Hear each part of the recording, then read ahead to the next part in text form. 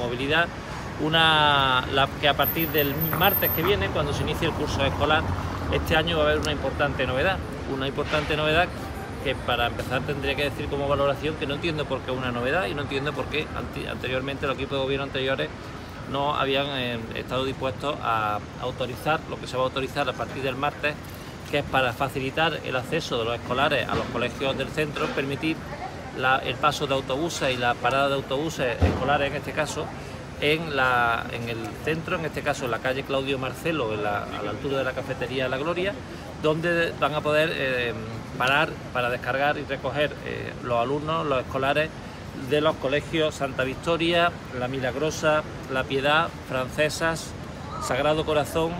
lo que viene siendo la Esclava, y Jesús Nazareno. En total serán 5 autobuses con capacidad para 55 pasajeros, que hasta ahora pues no se permitía su paso en la zona restringida CIRE de Alfaro Alfonso XIII para descargar ahí en Claudio Marcelo. Esto lo que pretende, primero, facilitar que esos escolares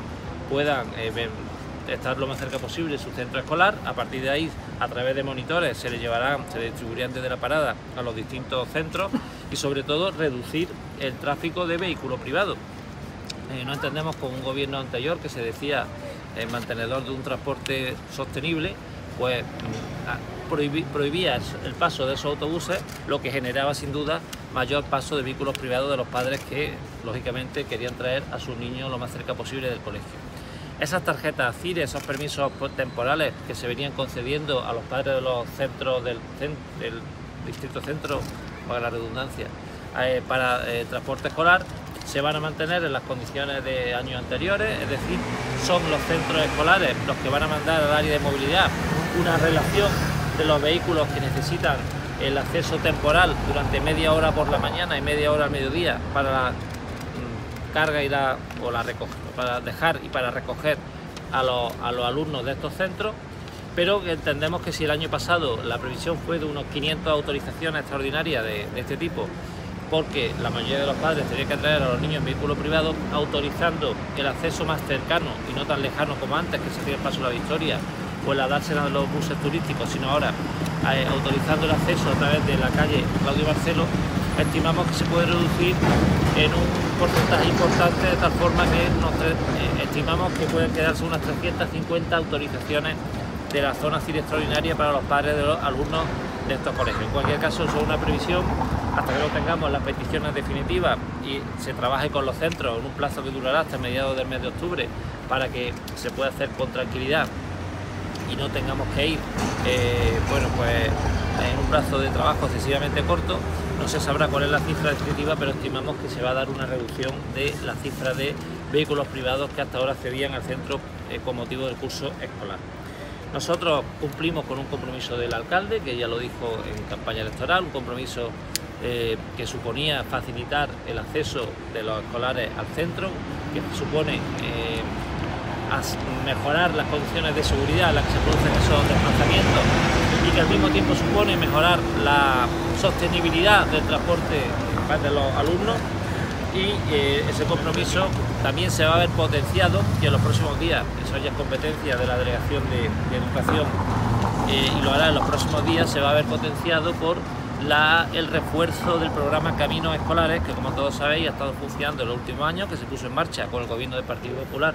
concretamente con la que ahora es gerente de Ucorsa, con Ana Tamayo, cuando era delegada de Seguridad. Ese programa que consistía en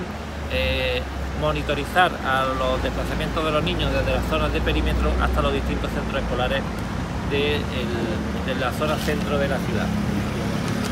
Darán a conocer, como le digo, no quiero yo dar más detalles de este programa porque es una competencia de la Delegación de Educación, y en los próximos días dará a conocer más detalles.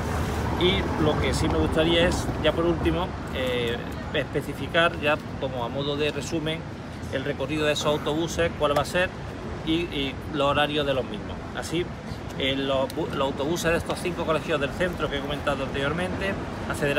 harán el siguiente recorrido: accederán por calle Alfaro, Alfonso XIII, pasarán por aquí donde estamos, por Tendilla, y bajan por la calle Claudio Marcelo, saliendo por la calle San Fernando, por la calle de la Feria. y va a haber el autobús del Jesús Nazareno también,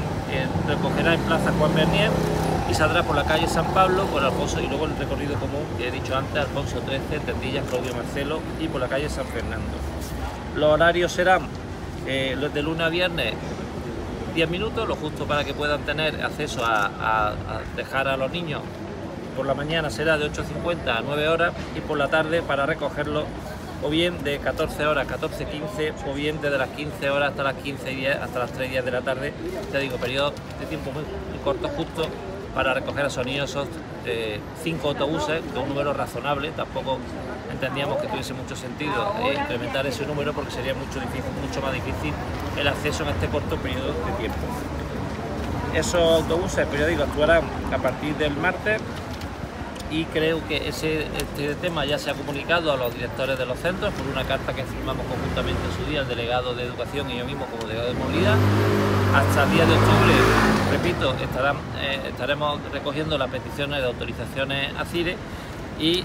bueno, pues a modo de resumen decir que lo que hemos hecho ha sido un cumplimiento de un compromiso electoral del alcalde, un cumplimiento que nosotros lo que queremos es facilitar el acceso de los niños a los colegios del centro para de una doble manera, asegurando la posibilidad de que lo hagan de una forma segura y cómoda y también reduciendo el impacto del transporte privado en nuestra ciudad a través de reducir los vehículos privados de los padres que lógicamente querían traer a sus niños al colegio de la forma más cómoda posible. Ese compromiso se cumple, ese compromiso entendemos que con la autorización de estos 5 autobuses pues va a ser viable y bueno, esa es la medida que vamos a poner en marcha, a falta de algún ajuste que iremos viendo con la propia dinámica del desarrollo de estas acciones que se pondrán en marcha a partir del martes, pero que es una medida sencilla, pero una medida muy efectiva y que venía siendo muy reclamada por los padres y las madres de los colegios del centro. Y he repetido esto la última vez por los que han venido a última hora, no sé si habéis dado cuenta. ¿Vale?